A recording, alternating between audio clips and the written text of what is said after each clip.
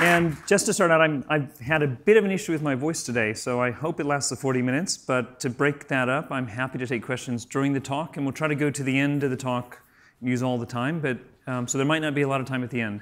So please do jump in. And just to start, what being a director of the file and storage team at Red Hat means that is if you've ever lost your data on a Red Hat box, it's probably my fault. Yeah.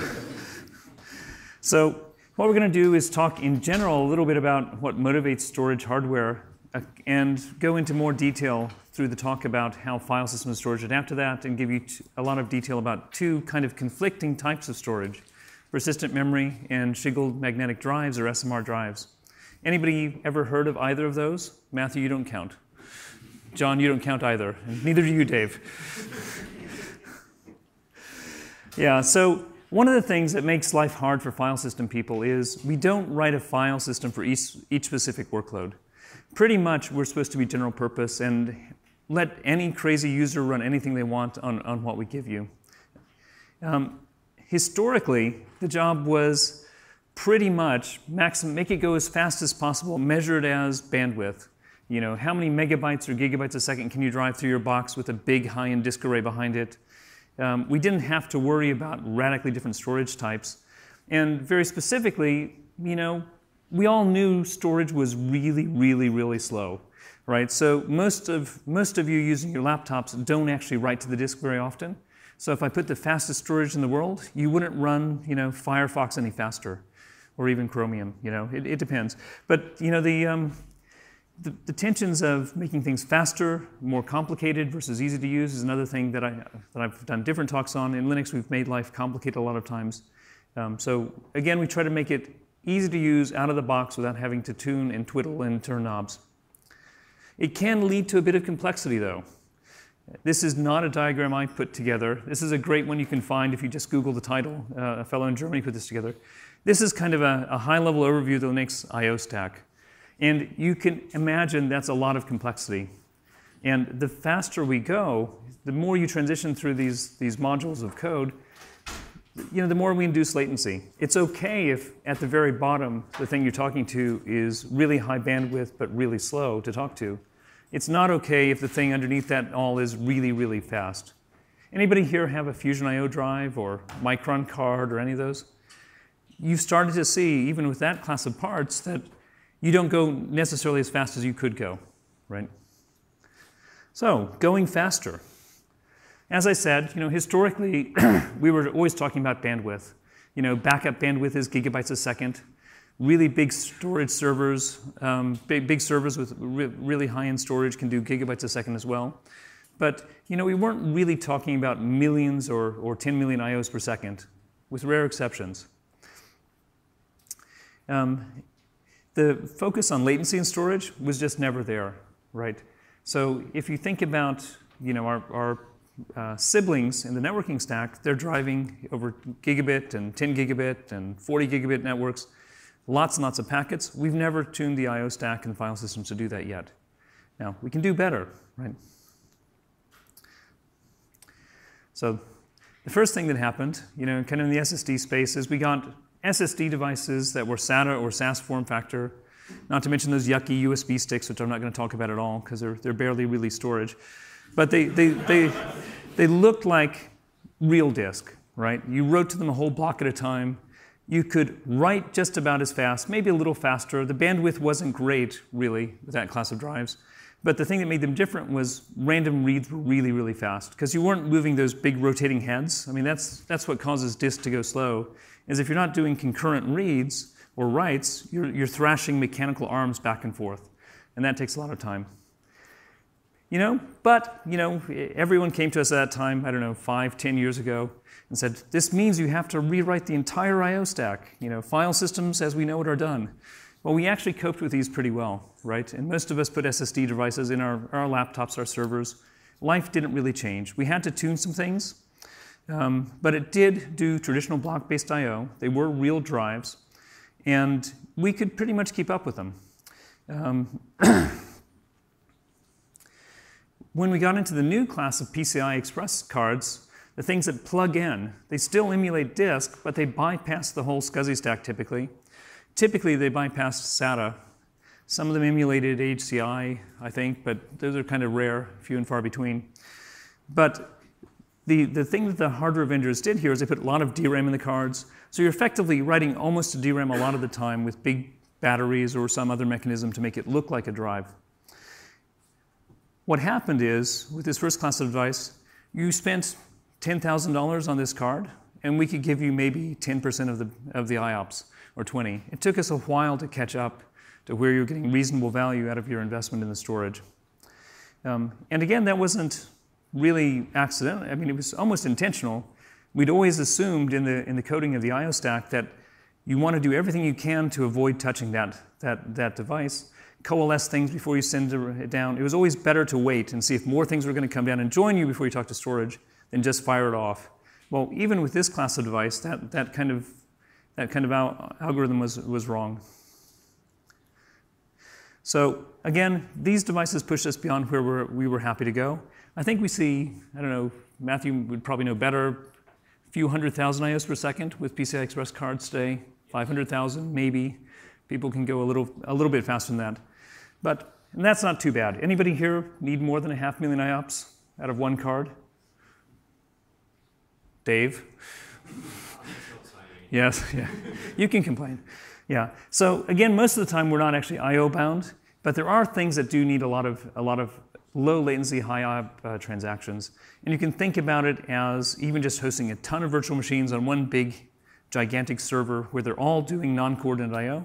That wouldn't work well on rotating drives. With these very high-speed SSDs, it would be kind of workload you could do. So, was there a question? So, some of the things that we were going to do is, first of all, look at the obvious things. Where are we stuck in the stack? Why are we slow? And one of the first things that popped out, Jens Axpo started looking at how to get away from having a single queue to go down the I/O stack. In the 13 kernel, he actually got his multi-queue block layer in. The other thing we looked at is the I/O scheduler, right? Traditionally, we would plug the scheduler, let I/Os coalesce, let us think a bit, hope that more would come down, and then fire it off. You can see that that's not a good idea if the time that you think is longer than it takes by, say, an order of magnitude than it would to actually finish the work. That's kind of like your teenage kids, right? You put it off, put it off, put it off. Sometimes it's just faster to do it than to think about it. Looking at tuning the I/O stack to just like you would for interrupts and other things, to be aware of SMP and NUMA architectures. And of course, just kind of analyzing the whole stack for lock contention. Now, some of the things that people did in this time is they put device drivers above the whole stack, right? So if you look at a Fusion I/O card, some of the other proprietary drivers, the driver actually skips the whole SCSI stack, SATA stack, a large part of the whole I/O stack, in fact. That's great for reducing latency and making it go a little faster. It's really horrible if you have to recode at that special device driver layer all the stuff you just took out, right? So there are things we do down there that are important, and it's good to be able to make it better as opposed to avoid it and recode it in part.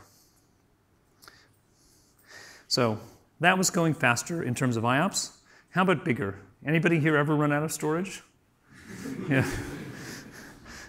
Yeah, so in my mind, big is a lot bigger than in most people's minds. Anybody here use 16 terabytes in a single file system? Only 3? Oh, a few. Dave, you'd better. That's what we pay you for, Dave. Yeah. Yeah, so today, traditionally, even most high-end enterprise users are more than happy with a handful of terabytes per file system. If you get into video recording, a lot of high-end scientific applications, you can get to 100 terabytes. We've had some customers ask us at Red Hat for 500 terabytes for a petabyte file system. And the truth is, 16 terabytes, which is all most people ever thought about using for many, many years in Linux, is not that much. I mean, a single drive expansion shelf can have, say, 10 plus 2 drives. Those drives are 4 to 6 terabytes today that you can buy. You're 40 terabytes without even blinking. And not to mention you can cascade multiple shelves behind one server. It's all pretty cheap. So you can get 100 terabytes pretty much in your basement if you have, I don't know, 10,000 bucks, maybe a little less. So it's getting a lot denser, a lot bigger, and we have to continually look at how these technologies push us to go bigger. It's not always big, and that's kind of in conflict with the low latency stuff. There are downsides, and I won't dwell on this too much, but as you have a larger file system, the best thing is you don't have to worry about allocating space between multiple buckets as an application or as a person. You can put all your video recordings in the same file system, not have to spread them apart and not have to figure out where you left that. It can have better performance because we know about the file system itself does optimizations for seeking the heads and allocation. And it can prevent, when you carve up a RAID stripe, even if you have an enterprise array, those heads still move in the drives internally.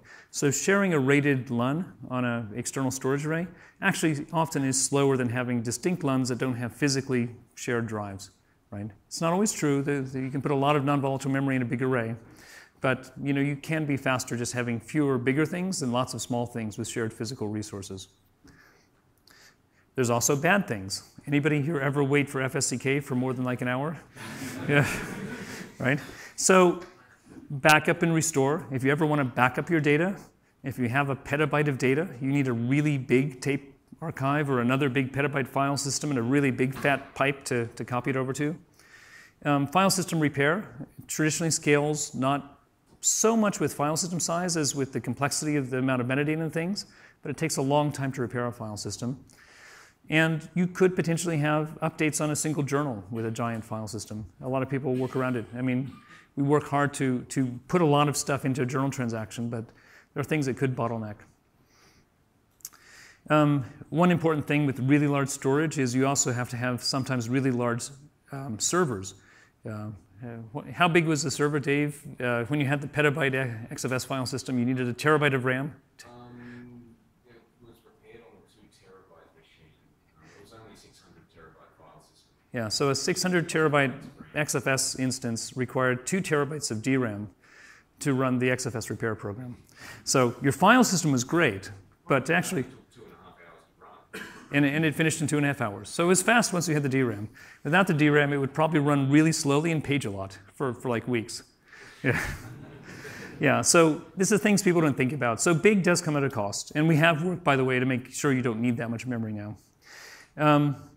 And the metadata itself, I mean, as you have these really huge file systems, if you have lots of files, the objects themselves take up a lot of room. So we have to be careful about how big we let the objects that we accumulate be. So this is actually getting into the more interesting part of the talk, I hope. Anybody ever hear about persistent memory? All the way back, like in the 50s, right? Core memory, right? If you turned off your computer, turned it back on again, that program would crash right away, right? All the bugs were still there, right? You hadn't cleaned up any of the state that you left. Reboot your box. If you ask a sysadmin, does it work after you turn it on and off again? Core memory, that's not a good answer, right? So persistent memory, this is kind of back to the future in some ways. But there are parts now that have a few unique characteristics. One is that they look kind of like DRAM. You can buy parts now that fit in DIMM slots. They have various ways of persisting the memory. The ones that I know about, for example, snoop for power loss on the motherboard. They have supercaps or batteries and destage to flash. But as long as it's up and operational, you're effectively writing to these persistent memory parts at DRAM speeds. There are a bunch of new technologies coming from a bunch of different hardware vendors, and I'm not going to talk about any of those. You'd have to go talk to your hardware partners specifically about those. But the really critical thing that makes them different is, A, they're byte addressable, B, they do persist over a power outage. So I think it's kind of neat to have these coming. It would be really even better if we didn't have hundreds of different device drivers per vendor, or per instance. So we're looking at how to deal with these. And kind of at a high level, you think of these parts like DRAM, they're not going to be gigantic. It's not necessarily going to be a terabyte DIMM, but think of them as being the same cost and performance and capacity as a DRAM is today. Hopefully we'll have a pleasant upside there. It implies that if you had a box with only persistent memory technology in it, it would probably be pretty expensive. It's not that you won't have some of these, maybe in smaller systems or as cost comes down over time. But I think this means that we're going to have to look at ways of combining these parts with traditional rotating storage as well, right? So I think it'll be rare to have pure persistent memory boxes. You'll probably have both. Also like DRAM, these parts might do 1 million IOs per second per DIMM slot. If you have a lot of DIMM slots, like 16 or 32 DIMM slots in a big server, your performance expectations might be that you don't want the I/O stack to be the bottleneck there. You'd rather it be the CPU. So we have to make sure the I/O path scales up to linearly with the number of parts. So this is back to that same old question. So as people talk about persistent memory, the first thing people say is, well, clearly you can't use the same file system and the same I/O stack anymore. There is good reason for having the stack we have today. Anybody here a file system developer aside from these guys that guy over there? One of the things that makes file systems sane and survivable over power failures is we have a state that's active as you're running a box. And we have a state on your permanent storage that's always consistent. You can pull the cable between the box at any time. We promise, we try.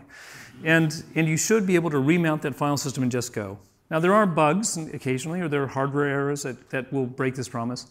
But the transition from what's in DRAM and in your page cache down to what's in the permanent storage is very carefully orchestrated through block-oriented updates through journals, or like Btrfs will do pointer twiddling, things like that.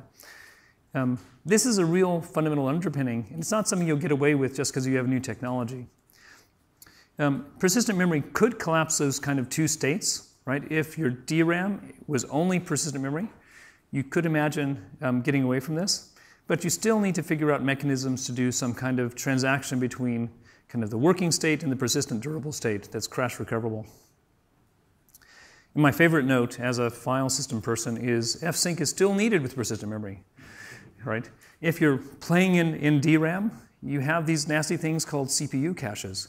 So your fsync has to go through and flush the data out all the way to the persistence domain on the part, right? So you still have to do odd things like that. There's a Storage Networking Industry Association group based in, I think, in Colorado or somewhere. It's driven by the storage industry. And they're working on a programming model to try to figure out how to make a programming model more than a standard set of APIs that allow us to think about how to program these parts. So draft out there, I have a pointer to their website here. You can have a read of that if you're really into storage. But high level, I have the opinion that most application people never like to use new APIs or new system calls. And so I'm a little leery about anything that would actually be seen. The kind of takeaway from the persistent memory point of view is these parts want to have almost no code between the application and the storage, right? The big push is to get out of the common I/O path all the code out of the way, right? You can do this in a few ways. Say mmap the code, do execute in place. I think Matthew will be talking about this tomorrow at the same time, same room, I think, at a much lower level of detail than I am. But more or less, this is one tension. Get code out of the path. Now, here's the trick. The same year, same time we're looking at this kind of stuff, we have new devices coming in that have almost exactly the opposite requirement. Shingled magnetic recording drives are a new type of really high-density drive. If you think about how drives look almost like an old phonograph, right? They have these grooves, and they have a little head that writes or reads.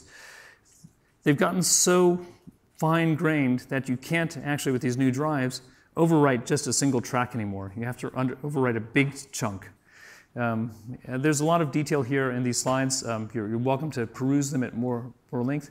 But when you write, you're going to destroy potentially parts of tracks. And very specifically, what that means is they're going to have really odd characteristics in terms of performance. Specifically, they're going to be really good for throughput. They're going to have really horrifically bad latencies. Right, so it's the polar opposite of our stuff.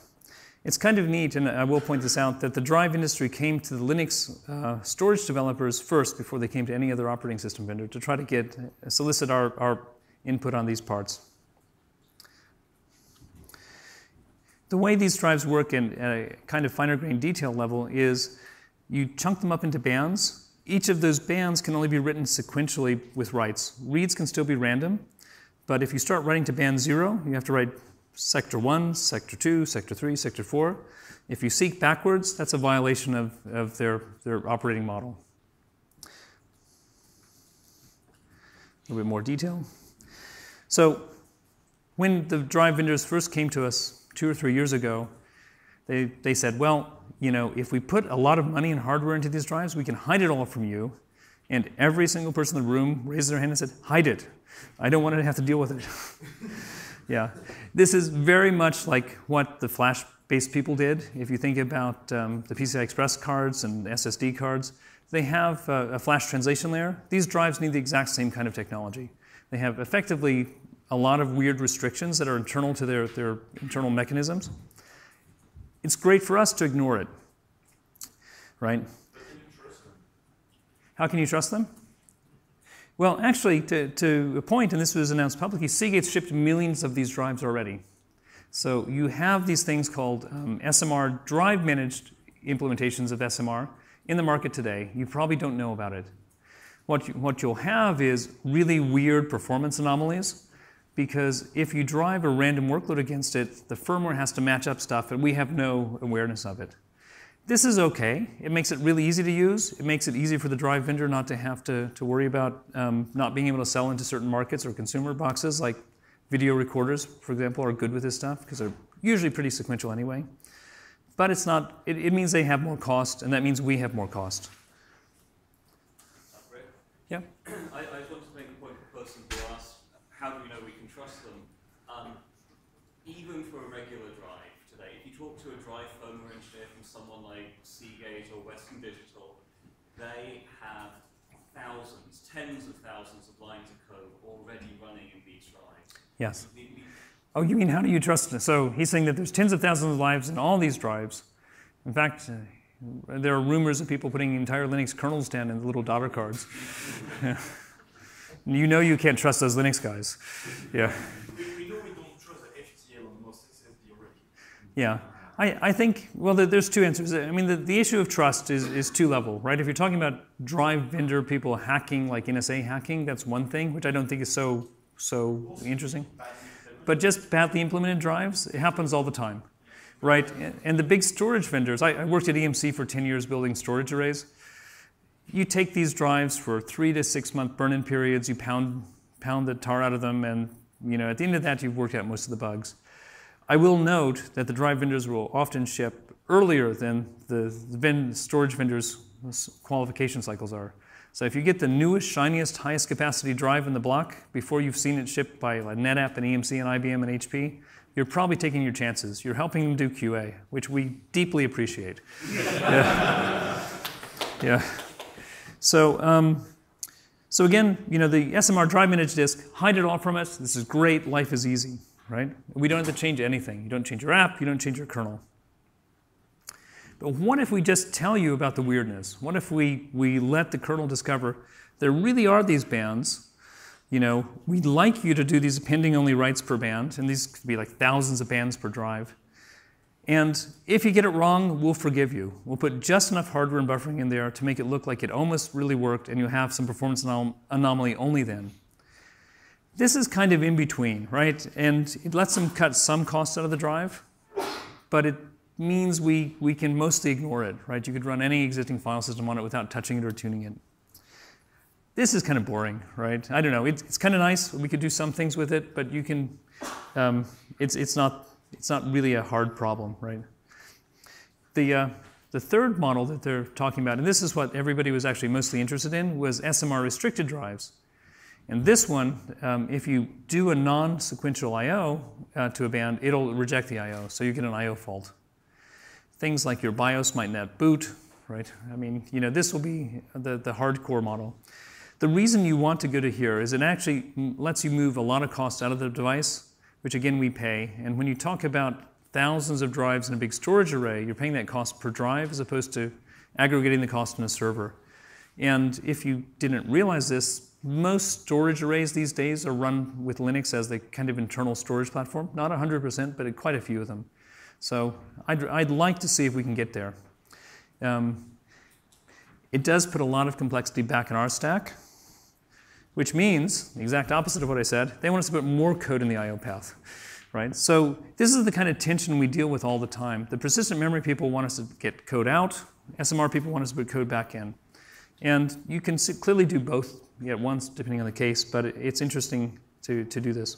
So I'm going to talk a little bit about stuff just at a high level that we're doing. Yep, go ahead. So you envision dealing with the SMR on the I/O path through some fancy block layers thing, or rather having a dedicated file system, like a log-based file system that would naturally do things in a way that is correct? Yeah, there's some slides on that in a bit, so I'll get back to that.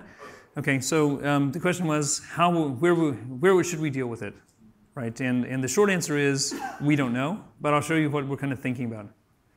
Yeah, so the neat thing is, and this is just kind of a shout out to Matthew again, this isn't really persistent memory related, but one of the banes of my existence as a Linux distro person is having binary drivers in my customers' boxes, because we can't help you when they break. With PCI Express SSD cards, we hope to see the end of that popular trend when things like NVMe Express, which Mr. Wilcox has kindly worked on for years, there's a SCSI over PCIe driver. These will both be open source drivers. They'll let us have out-of-the-box support for PCI Express cards. That'll be great, and I think we'll actually sustain most of the IOPS we need for those class of parts. And again, I probably don't have to say to this crowd, but we really like open source drivers. So, and it means that even the vendor and end users can change the kernel and test with new stuff. You can't do that when you have proprietary drivers. Going back to my assumptions, and I'll start again, Ben, I'll get to your question about SMR in just a second. But my assumptions about how we have to deal with persistent memory start from the fact that I assume applications will never change, right? How many people here write application code? How many of you have ever used fsync incorrectly? Yeah.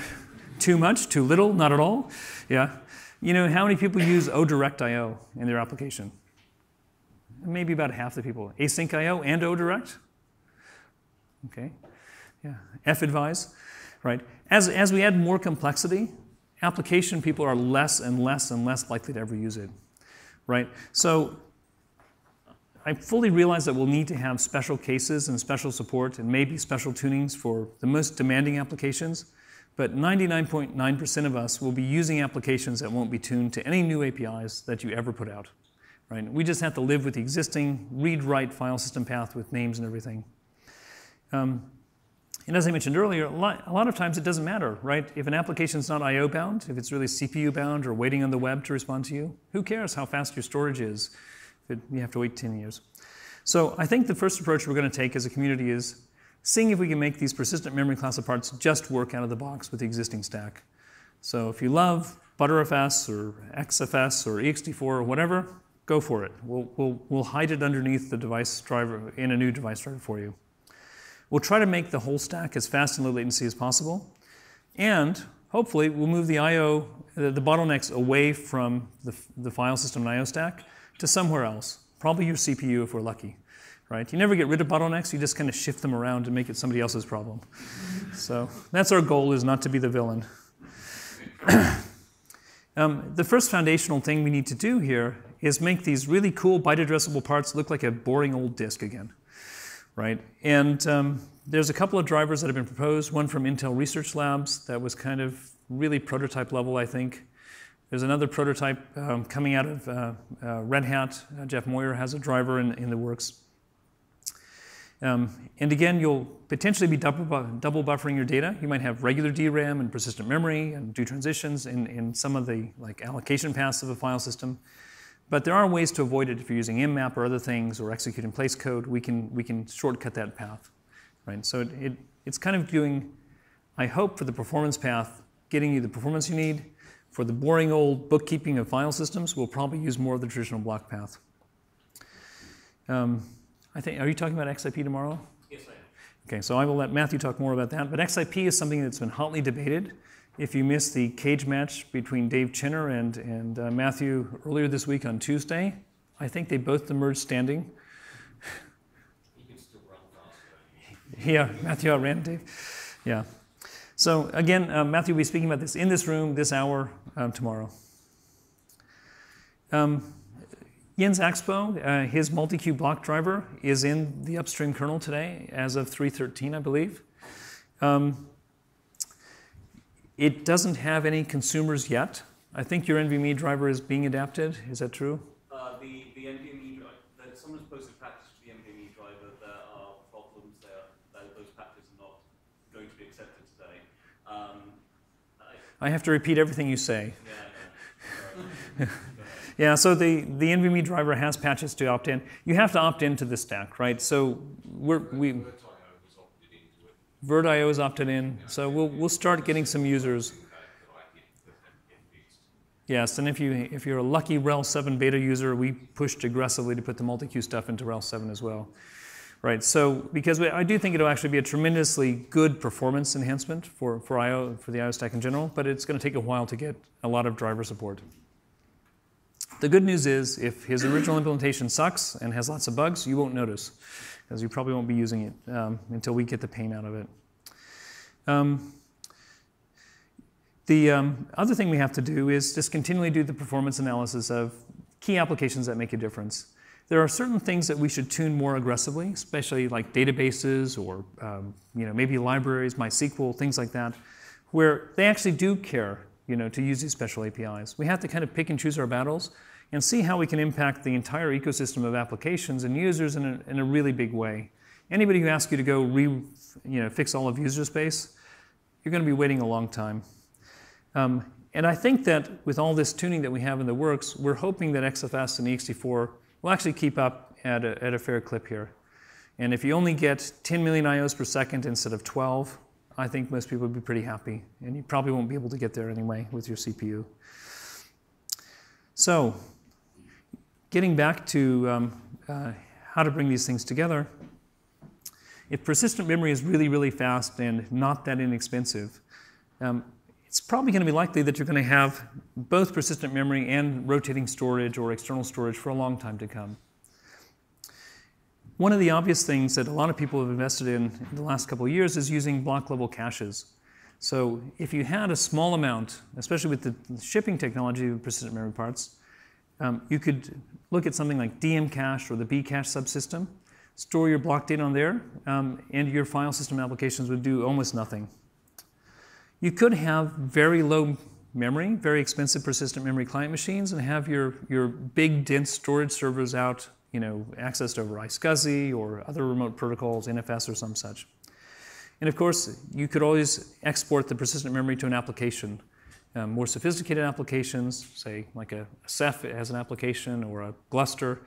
Sometimes you have an application which might be best suited to make caching decisions for you. Bcache I mentioned. DM cache is something that is a device mapper target that does caching the block level.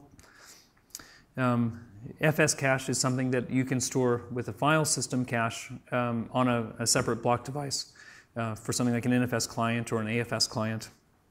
And there's a whole boatload of mostly proprietary vendor schemes that let you do block level caching with SSD devices. There are many, many ways we're kind of toying with using persistent memory parts. And again, there are a few who kept their hand up in the application space for all the weird APIs we have in the kernel. You. We'll be talking to you a lot, So again, the more aggressive you are in the need for speed and the more widely deployed your application is and the more IO bound it is, the more you're motivated to talk to us about how to use mmap, how do we extend msync or fsync or fadvise, all these things. Are the APIs we're proposing and going to be working on going to work for you? I don't expect this to actually impact a lot of people, but if we work with the right applications, it'll have a good impact on us more broadly. So, now back to, yep, go ahead. Would rendering pipelines be one of the kinds of things that would do that? Are rendering pipelines the right kind of application? I'm not that familiar with what the bottlenecks are with rendering pipelines. I would assume they're more CPU/GPU bound than they're disk bound. Because again, I think a lot of video stuff. If you're talking about render walls for movies and that sort of thing, they are very disk intensive. Okay. Because of the size of the textures and the amount of data that's actually shifting around. So single frame might require a couple of hundred megabytes to a couple of gigabytes. right. So a single frame could be. So you could have disk bound. So if you are disk bound, they could be faster. And I assume the bandwidth here, it's not just IOPS. These are actually memory bandwidth speeds as well. It depends on the type of render being Yeah. done, whether it's seek bound or whether it's memory bandwidth or CPU bound. Yeah. So it depends on the type of render. Yeah. So again, it always depends. Yeah. But so again, we're going to try to work first of all on getting things to work with the existing kernel. The cheapest and easiest way, Ben, to get this to work is look at something like Device Mapper. There's a DM thin target. It has an exception store, just like file system metadata, that tells you how to map blocks to, from a linear space to kind of a randomized space. Be perfect, right? But you still need an exception store space. So you need a look-aside device, kind of like Device Mapper has anyway for a lot of things. So your exception store would have to be something which would allow random writes. You could tune the allocation from the main high capacity part to be serialized. There are special ways you could use file systems. Dave's talked about XFS's, what's the XFS video popular mode? The real-time JIRA mode. There's a real-time device, which is a separate device with a deterministic allocator. Yeah. There's a couple of allocators that are designed for multi-stream concurrent file writes. Yeah. Making sure things don't get fragmented and so on, those sorts of workloads. So tweak XFS, right? Again, have XFS have metadata on an existing boring device and have these high capacity stripes of drives externally. The storage vendors themselves have looked at a bunch of flash-based log structured file systems and have had some of the tape library stuff, strangely enough, that the tape libraries run out of the box on it. I really that makes some sense. If we're using a setup where you're going to put your metadata in Flash and your actual large file for like typically Yeah. rendering movies, we're going to have huge files on SMR. So the file component that access is actually on the SMR device. And the metadata is on Flash. So you're suggesting putting your metadata on the flash and the large stuff on the disk. I like that model a lot. The people who are pushing SMR drives and don't sell flash are not as happy with it. Right? They'd like to sell you one device and it'd be theirs. I didn't go into a lot of detail about SMR, but there's also an optional way to have a couple of random write-enabled bands out of the 1,000 or 2,000 bands. So you could have a small, they were saying less than 1%. I said, well, maybe less than 10% would be useful. But it depends how much metadata we need. You could allocate part of the drive to have. Something like SFS, they have the ability of having the metadata on one device and the data on the Yeah. second device. That's what XFS does with the real-time device. Okay. So the XFS real-time device, to repeat what Dave said, is it has the ability to have your metadata in one device and the data allocation in another. And we could do similar things with the ext4 potentially, with Big Alec or something, right? But you still need some metadata. Not really. Not as easily, not as cleanly, yeah. But I think, the push to have a whole new file system type invented just for this, I think is probably not a good short-term thing. I mean, by the time we're done in its protection level, it might be ButterFS plus 5 years later, right? It takes a long time to get a file system stable. And this would give us host-aware things.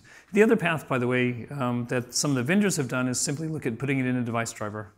The device driver itself would need to have metadata, and it might have a lot of metadata, as the block space can be pretty large in these things. But, okay, well, that was basically what I had for today. So happy to talk more about this. So, any more questions? Please, yeah. I guess coming from your original question about who runs big file systems and things, and I was confused how to answer that. The people who do big data now, more and more, aren't using a single traditional file system to encompass their big data. They're using things like Ceph, Swift, object stores, right? So it's slightly different semantics required, much dumber, simpler semantics in order to go to those scales. Yeah. And the demands that are being placed on the actual block device and the file system between the cluster file system and the block device are much simpler. They're really just object stores now. Yeah, so the comment is, I'm going to summarize, is that a lot of the big data-like file systems, scale-out data file systems, use simple local file systems with smaller capacities. You might have petabytes and petabytes of big data in Ceph or Gluster or whatever, but the file systems locally are actually not as big or complicated. Well, the truth is that you still want big stores and you want to have reliability in those things. So Well, what I was going to get to was things like, no, I don't. If I have to FSCK a drive, I'll throw it away and I'll reconstruct based on my radio codes from the other replicas. Yeah, but you want cheap storage there. Yes. Yeah, it has to be cheap. You recognize that you've highlighted here are not things I want. And not that they're going to get in the way, but they're not features that actually are part of that anymore. So I think, okay, so again, having some experience with this, I ran the Red Hat storage engineering group for the first year after we acquired Gluster. Customers typically always want to get cheap storage, right, in their storage bricks. They also want performance, and they want low cost, right? You want all three, right? So having things big and locally big, there are some advantages, and having reliability in your system, even if you want to throw away drives, you say you want to throw away drives as opposed to repair them, but you don't want to do it very often because then you kick out rebalancing at the higher levels of the distributed file system, which can cause performance issues. So you want to have reliability at the storage bricks or storage servers as well. You want to reduce the downtime there locally, right? Which means more than you'd like. You still probably want to have cheap software RAID, which could use persistent memory and SMR drives, right? You want to make it reliable enough that you don't have to think about it, and when you throw it away, you don't need it back, right? But you don't want to do rebuilds and rebalancing especially in the cloud more than you have to. That would be my argument. It's a good talk for beer though. Yeah, and even if you don't care about, if you want to have it really high performance brick enablement for big cloud, you can still have high density drives with the persistent stuff caching, and still throw them away, right? And the cache is, then you don't care. So again, unless you have the choice. In some stuff we're seeing, you're down to the core primitives. You've got some workloads that are seek bound, right? And they're really, it's all about the number of signals that are seeks you can do. In which case, things like the persistent memory is a game changer. It's Flash game changer. You know all you need seeks to find your access. Well, I will point out, so you're pointing out some of them will be very great workloads for persistent memory.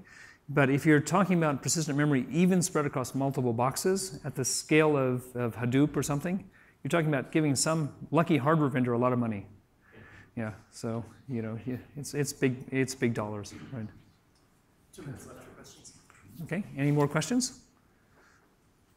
Anybody want to work on SMR drives? I know that drive vendors are really desperately looking for some poor sucker. Yeah. Yeah. Okay, well, thank you very much.